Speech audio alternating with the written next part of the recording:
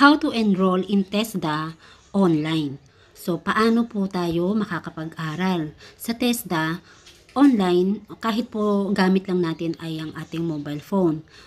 Pero mas okay po kasi kung sa laptop, no, or sa computer natin. Ang una pong gagawin, kailangan po natin mag-create ng account. So, ito po, pupunta po tayo, magla-log on po tayo sa kanilang website. So, yan po, e-tesda.gov.ph. So, enter po tayo. Okay, yan. So, ito po yung pinaka-website nila. Study at your own pace, in your own time. Ang ganda po eh. Dito po sa taas, makikita nyo may login section. Kapag kayo po ay may account na, so dito po, username and password. Pero kagaya nyan, ito pong video na to ay doon pa po sa mga wala pang account at nagbabalak na mag-enroll at mag-aral online. Ito po ang pipindutin nyo, not yet registered. So click here. Yan. Ito na po yung lalabas. Choose your username and password. Mag-isip po kayo ng username nyo and then mag-create po kayo ng password nyo. Ayan, username and then password. Tapos yung email address nyo, i-confirm nyo po ulit yung email again, no? I-type nyo po ulit yung email, yung first name nyo, surname, tapos yung address nyo po, city or town, country, Philippines, and then yung personal information nyo po. Okay, male or female po ba? Civil status, single or married, tapos employment status before the training. Okay, tingnan po natin. Okay, so ang option po ay employed ba kayo or unemployed? May trabaho po ba o wala? Okay, so kung wala, unemployed. Ayan, birthday nyo po. So day, month, and year. Highest educational attainment. So, grade 10 po ba? Senior high? Technical vocational? College degree? Kung nakapag-masters po kayo or doctorate level. So, ano ba? College degree. Yun. Tapos yung complete permanent mailing address. Contact number. Yan. Classification. Choose what best describes you. Tingnan po natin to. Student ba kayo? Indigenous? Micro-entrepreneur, farmer, overseas, kung OFW po kayo. So, yung mga OFW po, pwede kayong mag-aral po dito online. Hindi lang po ito sa local. Informal workers. Or, kung halimbawa sa bahay po, housewife, ganyan. Pwede po siguro dito sa others. Others po. Okay? Type of disability for persons with disability only. Okay?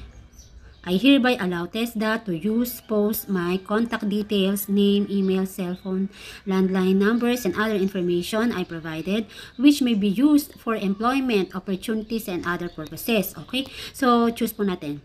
Agree po ba kayo o disagree?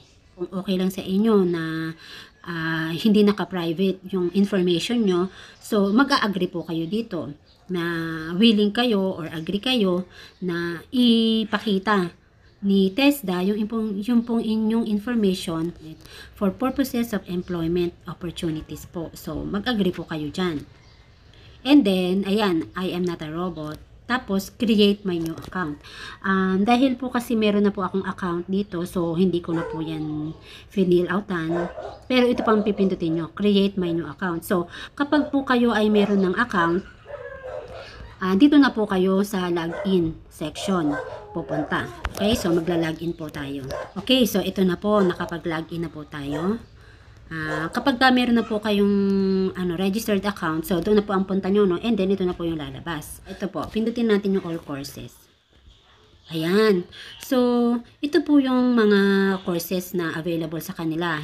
Sa agriculture, automotive, electronics, entrepreneurship, human health, healthcare, heating, air conditioning, information and communication technology, lifelong learning skills, o meron din sa maritime, processed food and beverages, social community development and other services, tourism, 21st century skills. Okay, so mamimili lang po. Halimbawa, dito po tayo sa processed food and beverages. Okay, so yan po ang lalabas. Okay, meron siyang food processing NC2. Okay, pindutin po natin. Yan. So, ito po yung description. In this module, you will learn about the food processing industry, career opportunities, work responsibilities, and what to expect in a food processing plant. Okay, so ang dami po. Ayan, no? Meron din siyang processing food by salting, curing, and smoking. Okay. Ang dami pong modules. So, processing food by fermentation and pickling, alpha test. Processing food by sugar concentration. Processing food by drying and dehydration. Processing food by thermal application. Okay? So, mamimili po tayo dyan. So, halimbawa po, napili mo ay yung let's say, napili mo po yung sa massage. Sa human healthcare. Yan. So, massage therapy, NC2. Yan.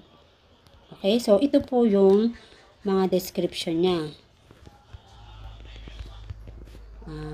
Okay. Resources and credits, foundations of massage, practice 1 of 4. So hanggang 1 to 4 yung modules niya.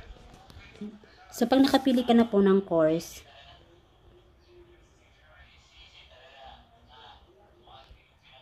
no enrollment key required. Pipindutin mo na po yung enroll me. Yan. Okay, so pag pindot mo po nung enroll me, lalabas na po ito. Ayan. Yung description niya. Okay, para naman makakuha ka ng Tesda certificate, no? Yung at least may proof ka na ikaw ay nakatapos ng course. Kapag ready ka na raw po, kasi may exam po ito eh. So, aralin mo pong mabuti itong mga nasa program nila. And then, pag ready ka na, natuto ka na, bali, meron pong assessment na gagawin yung TESDA. So, pupunta po kayo sa TESDA office at doon po, i-assess nila kayo. To check kung talagang natuto ka talaga about doon sa course. Okay? So, friends, I hope na nakatulong po sa iyo to. At least, at the comfort of your own home, matututo ka po kung doon sa napili mong courses. So, yun lang po friends. Marami pong salamat ulit sa inyong panonood. I hope na nakatulong po sa inyo ang video na to.